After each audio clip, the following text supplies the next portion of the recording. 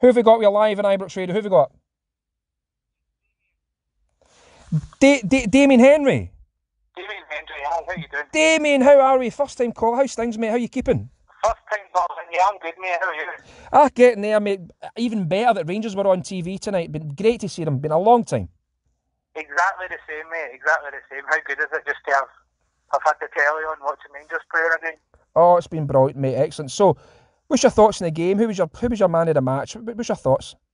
Do you know what? Ironically, might be a bit controversial this. I think Ryan Kent looked like an absolute standout until that red card. He actually looked like a £7.5 million player, possibly for the first time since we paid that for him. Mm-hmm. He was a catalyst. He was lighting up the game. He was making it look exciting. He was entertaining to watch. He was creating opportunities. He was making, ambitious passes and pulling them off. I think he looked absolutely brilliant before the sending off. I think at the time I was thinking that spoiled the game, that red card. But in some respects, following the red card and showing how well we kind of still managed the game, I think it was actually maybe in hindsight a bit of a welcome challenge, because some of the refereeing that we face in Scotland, and I think we handled it. We acquitted ourselves extremely well, I think, against a good side.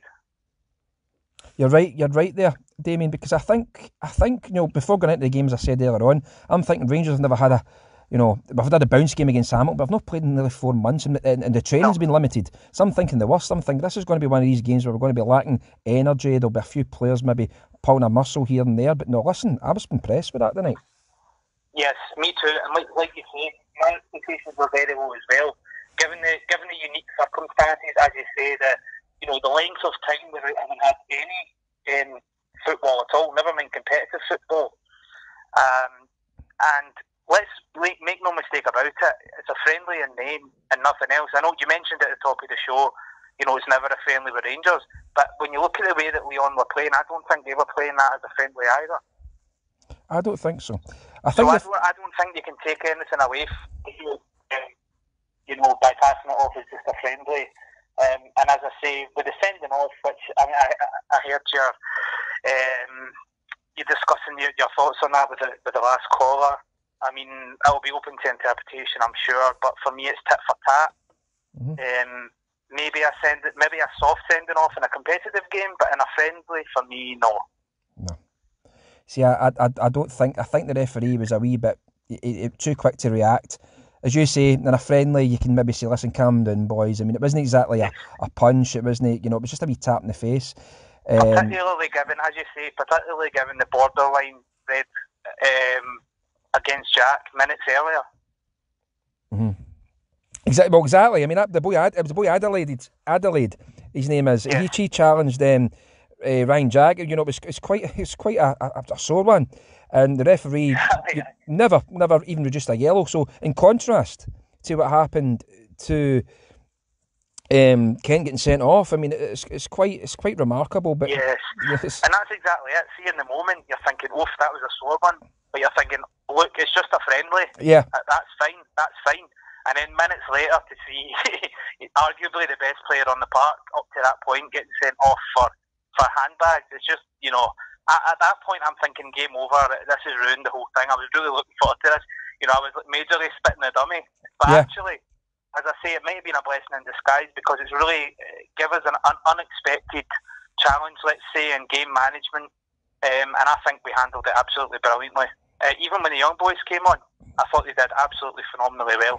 The boy Mayo, I mean, you think about it, the boy Mayo's up against a guy like Dembele, let's be honest, is not far away from being a main starter in the French national side, and you get the boy Traoré as well. So I think the boys Patterson as well, they done really well. They did. I mean, I know they were only on the park for maybe, I think it was like 10, 12 minutes, whatever. But they done themselves proud, and that's only going to add to the experience going forward. Excellent. And I think they showed little flashes of brilliance, I think, actually, in quite a high pressure environment, actually. It was Edmondson as well. Even though there's no real fans there, there's not that kind of real actual pressure in the stadium. Mm-hmm. You've got the pressure of knowing that this is the first time that Rangers have played that can watch it for months. So they know that there's people watching them, you know what I mean? So I think they've acquitted themselves brilliantly. See, the way I look at it, right, this is the key factors, right? Rangers have not really had a chance to train much together in a long time, not had a proper game in a long time.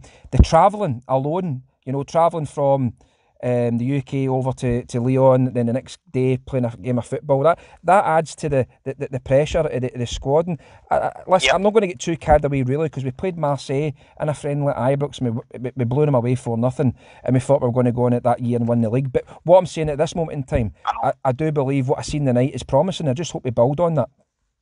Yes, I agree, and I think you've touched upon a key point there. Actually, I think the last few pre-seasons we've looked very, very good.